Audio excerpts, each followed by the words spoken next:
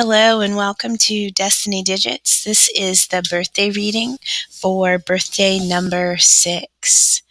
So 6s, you guys are lovers, nurturers, caretakers, protectors.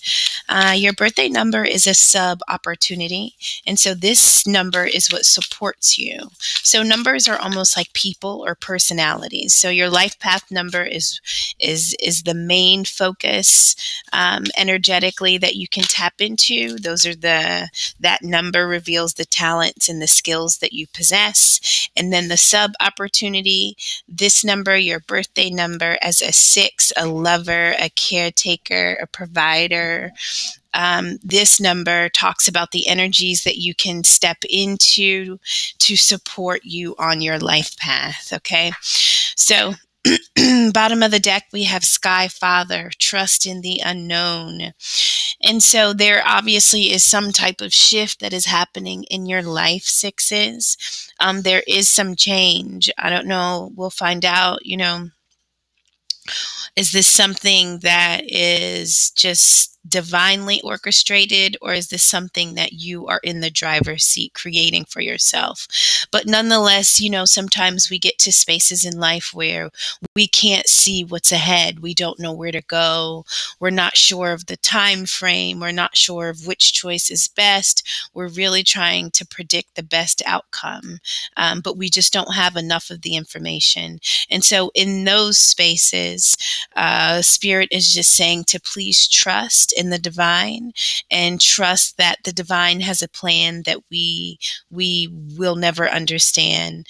And so when we realize our knowledge and our skill set has taken us only so far, that's when we must trust, have faith, and say whatever we don't know will come to us in time, right? It'll reveal itself. So yes, that's easier said than done.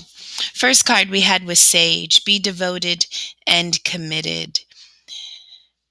And so, a sage is a keeper of knowledge and wisdom. This is an energy of someone who has just absorbed life and experiences like a sponge. And they are committed to the work that it takes to learn, to grow, and then to pass on the knowledge that they have.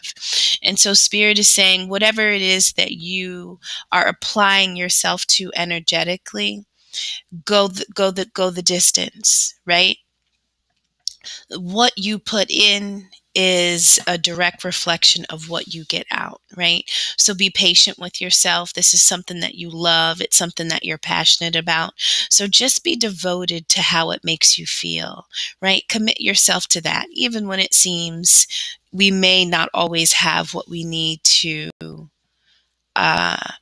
to really push through projects or experiences.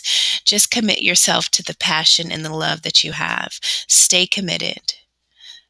So be an active participant. And to ask a 6 to be committed and devoted, you guys are stable, you're balanced. And so when you show up to things, you show up in a way that's very responsible. Next, we have Earth Mother, feel loved and feel comforted. And so, this is that Empress energy that we would see, in tarot. And so this is two things, as we're in these unknown spaces, somehow we need to tap into the sweet spots within ourselves. We have to provide ourselves with the love and the comfort. We have to soften ourselves to this experience, right? When it becomes a little scary or a little shaky. But you also have to become this, whatever this new thing is, whatever this unknown thing is that is being created, you have to act as if you are mothering and nurturing it to life. And so your energy needs to vibrationally be one that matches with how you would grow life, right? You have to create an environment inside of yourself, within your heart, within your mind, within your soul, within your physical body and how you care for yourself. All of those environments need to be ripe for what is to come. right? Whatever you are anticipating, whatever you are desiring, it must feel loved and comforted. And that is what you must give yourself so that you have that energy in your bucket to then project it out when you're manifesting, creating, and growing things. Lastly, we have Shapeshifter, transform and unveil your gifts. So trust in the unknown. The fact that we're talking about unveiling gifts, this means that until this point in life, they haven't been revealed. Maybe not only just to others, but also to self. And so this transformation, I think this is about being patient with yourself, being committed to this journey, no matter how tough or challenging it may seem, and really mothering yourself through this, right? And then whatever you are unveiling, whatever you're birthing, whatever you're transforming into, it's going to be a process that you have to be comfortable with. And that's why devotion and commitment is important, because no matter what is to come, you just must be prepared to embrace it because it's necessary. The extra card we had to come out was Stargazer, set your sights higher. So whatever it is you're looking for, whatever it is you're growing, the gifts that are coming to you are going to help you expand your consciousness and your awareness of who you are and of what you can really have, achieve, and tap into. And so Spirit is just saying, when we look into the sky, there are endless stars, right? It just looks like it goes on forever. And so when you think about what you can have and the potential that you can reach, you need to see that there is no ceiling, there is no limit. All can be yours. And so you have to set your sights as if anything is possible. If you can think it, then you can have it. And that's a big deal. When you really think about what it is you desire, the fact that if it just comes into your mind, that means it can be created. I think that's beautiful, but it can also be a little threatening when we may not know our own ability. Alrighty.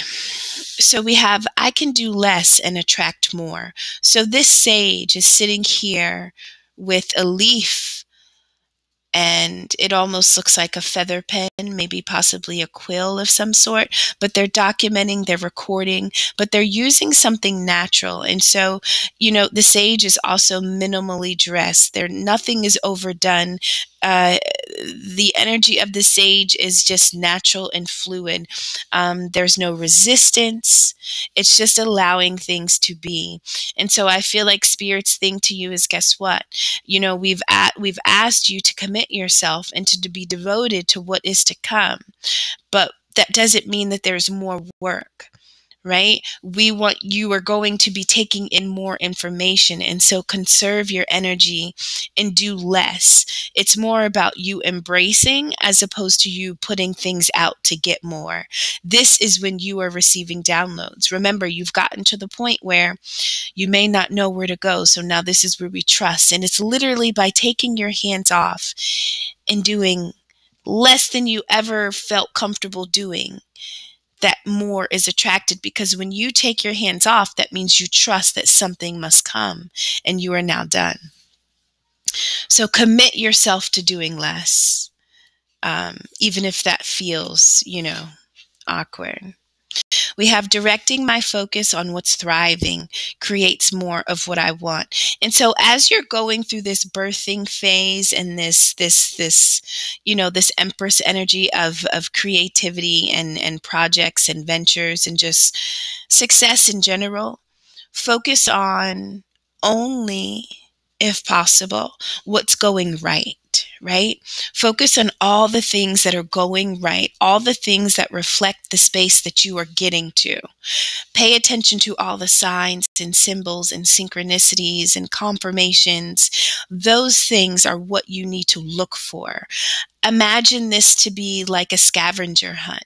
And the end of this scavenger hunt, you will get to this new creation of yours, right? Whatever this is, this unknown that's coming to you that you don't know how you're going to get to it, but you know what it is that you want. At the end, that's what you're going to find. But you want to make sure you're moving in the right direction. And so when Spirit is saying to direct your focus on all the things that are thriving, move towards your goal and look for the signs and symbols and make a note, make notes, almost like you're collecting data, and trying to decode maybe how long it'll take you to get there. But you know you're moving close because of what you are seeing in your surroundings. So focus on what you want, and that'll take you and secure you on the path. We have my greatest spiritual shifts don't come through force. They come through freedom. And so this is beautiful. And we have, a connection here. We have shapeshifter, but then we have spiritual shifts. And in order to shapeshift, you are spiritually shifting. And so Spirit is giving you a clue about how to do this in a way that will be easier for you, and in a way that'll make this journey, this process, bearable. And so what you should do as you transform, as your gifts are unveiling, spiritual gifts are unveiling, right? How can you better help yourself? Not resisting, not controlling, allowing, embracing, anticipating, making room for the newness, right? And when you do less, more comes, right? And it's because you freed yourself from the journey. You don't know what's supposed to happen when and how. So how can you drive something that you have no idea how to operate? Right? So take your hands off and free yourself. Be the sage, absorb, learn, discover, find, take notes, record, document, collect, and ripen your environment for all that's coming, right? So it's through freedom, not through force, that we can really embrace the greatest aspects of this spiritual shift. Extra card says, when I cultivate a spiritual connection, I can trust the universe no matter what. And so this is about growing. Your connection with Spirit is not something that just happens. It's not something that only few are gifted with, right? Everybody has this, but it is an intentional act. Right? Think about all the things you love to do. Think about all the things you choose to do and plan to do on a daily basis. A part of that plan should be you growing and a connection with Spirit. And if you don't know how to do that, Google, how do I connect with Spirit? How do I begin to connect with my spirit self, right? When you are secure, when you know that connection is real, it will never leave you. It will never fail you. It will comfort you. When you know that that connection is just as real as you are, you can trust everything about your experience and what's to come, right? Even the worst day won't be enough to convince you that the best is not coming. All right. Bottom of that deck was, I let an inner sense of quiet multiply each day as I strengthen my faith in the love of the universe. And so that's another message about you really connecting to the universe, because it seems in this time that is one of the main lessons for you in this experience as a 6, just as you are a lover of others and a protector of others.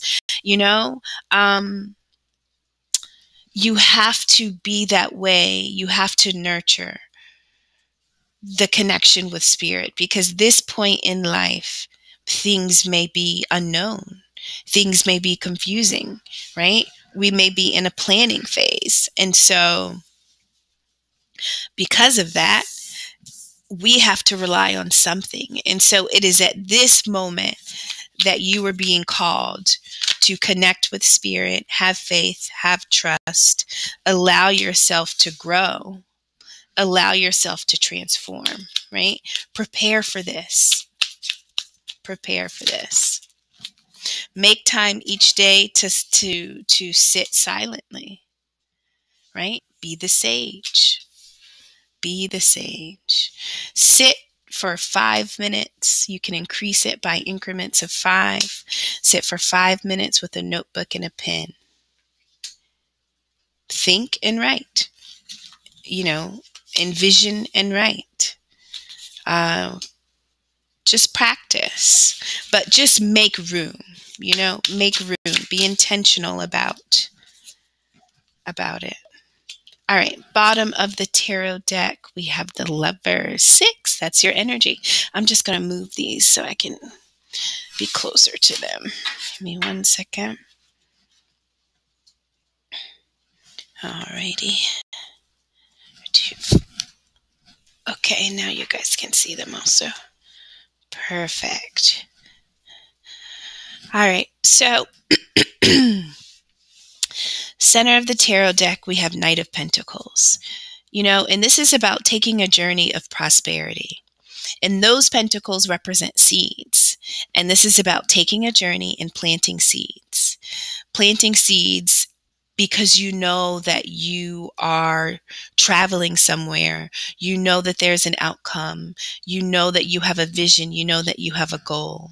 And so this is you actively pursuing and participating with the energy that you possess and desire. So this is about prosperity. This aspect, this Knight of Pentacles, is about prosperity, freely pursuing what you believe to be success, to bring you success, nurturing, growing, actively engaging. These pentacles are, they'll burrow, but then they will require nurturing. And then that's where we get to this Earth Mother energy. Anything that we invest ourselves in, anything that we want to grow, we have to love it and comfort it as if it's almost a child. It's a baby. It's a new beginning. Now, what's a little confusing here is, you're being called to move forward, to actually pursue what it is that you want to harvest. But we have the energy of the Four of Pentacles. And so this is about holding on, not letting go for fear of what? Well, most times we want to keep and hold on to what we have because we're fearful of a time when things may be scarce and we won't have enough. But when we're talking about prosperity, this is when Spirit is saying to trust in the unknown. And so trust looks like the energy of the Knight of Pentacles, a relaxed journey where you know that you're moving in the direction that's intended. It looks like you releasing, it looks like you being open as opposed to closed and clutching onto what was or what your understanding was. And so if you've been in the energy of the Four of Pentacles, that's why Spirit is saying this is the energy that we need to overcome. And instead, let's trust in the unknown. Because we don't know what's coming, we have a tendency to hold on to all the things that we know or feel secure in.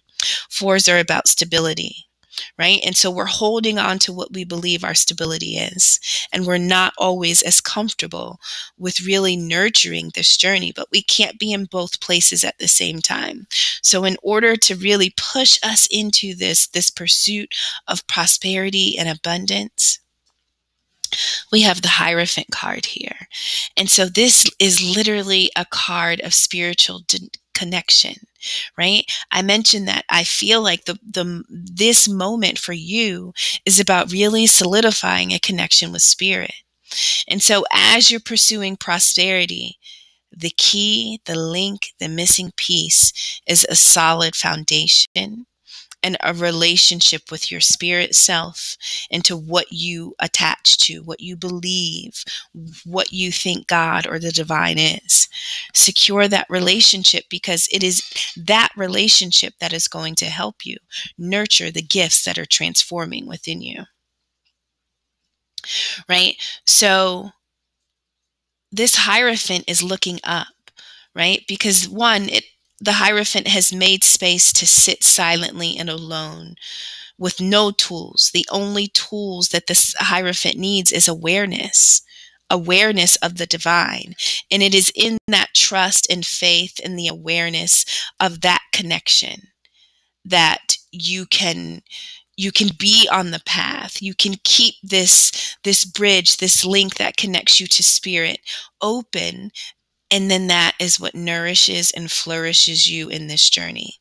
We are spiritual beings in a physical existence. And so we have to go home spiritually, so that we can better understand our physical home here on earth. So on this journey, be like the Hierophant. Look up. Look up. Focus on what's going right and look up. Signs will be coming to you. Discover them. Find them. Focus on them, right? Don't focus on what we don't know or don't understand. Always look up when you don't know where to go. So beneath this Knight of Pentacles, this journey that you're taking. So what put you on this journey? An Ace of Pentacle. That's when the divine literally says here. A pentacle, again, is about abundance, prosperity, wealth, finance, just fruitful. This is energy. And so the divine gives you the Ace of Pentacles. Well, what does that look like in your life? Your Ace of Pentacles, which will lead to prosperity as you embark on this Knight of Pentacles and accept this pursuit, is shape-shifting. Your transformation is your Ace of Pentacle. That is your gift. And so what does that mean for you? What does that look like? That is your pentacle. So when spirit gives you this Ace of Pentacle, instead of being in the energy of holding on to what was and being fearful of the unknown, this is when we trust, and we have the Two of Cups here. Two is about embracing, balancing, harmonizing, adapting, cooperating. These two hands here are almost like you and your hand and spirit's hand. One hand is yours and the other hand is spirit's, and, together, a reaction is able to be created. But, cups are emotional. And so when we're talking about loving and comforting, like the Earth Month, you have to love this gift that you discover, this transformation. You have to embrace it. You have to love it. You have to become one with it. You need it. This can also be your physical self and your spiritual self in love with the idea of who you are, what you possess, and what your mission is. Once you understand your gifts, once you accept and embrace this transformation, and once you allow the universe to show up and to work alongside you, we get to the energy of this Three of Wands. And it is you standing here and saying, what do I want to see come into my life? What is next? What is arriving based on what I've done, based on what I know, based on this connection, based on my gifts, based on my transformation? What do I envision my life to look like? And above this Three of Wands, we have the Hierophant. This is where we look up, right? Because this is where we focus on spirit. This is where we focus. Okay, let's think about everything that's going right. What does my pursuit need to look like? So this Knight of Pentacles has received a gift. You take your gift, you allow it to transform you, you begin this pursuit. This pursuit is going to require you to make a plan. You have to engage with the experience. When life comes to us, sometimes we can run, we can freeze, or we can fight. Run, freeze, or fight. And those sometimes are fear-based. And sometimes when you don't understand something, you have a tendency to fear it. But remember, once you trust in the unknown, the divine, your connection, instead of fearing and not feeling like you understand what to do, you can literally sit and plan. What will I do? Where do I want to go? What is this journey that I must now start now that I know now that I know that I'm a sage? Are you discovering that you are a sage, right? Be devoted and committed to that. When you make this plan, what does a life look like, feel like? What do people, places, and things need to be in order for you to have the environment that continues you to unfold into this newfound role? Now, above the Four of Pentacles, so what we have the Ace of Wands, which is like inspiration, right? This is an idea. This is a spark. This is a fire being, awakened within you. And I feel like this fire is, we have the Lovers here, 6, which is your number, right? And so, the Lovers can talk about a relationship, but it can also just talk about an energy that if you want, look at the passion here. If you want this relationship, you have to be that energy in order to have it, right? You have to bring it in. And so this spark, this Ace of Wands, the divine has given you 2 aces in this reading. One was a gift about your transformation and the spiritual gifts you have. One is you realize you're a shapeshifter, right? You can go back and forth between the physical and the spirit, and you have gifts that you can use on to help you in both. And so now we get the Ace of Wands, which is about love, connection, companionship. 6 is you love love. You love relationships. This is what you live for. You have the tools and the talent and all the skills, with your number energetically to have this, to attract this in life.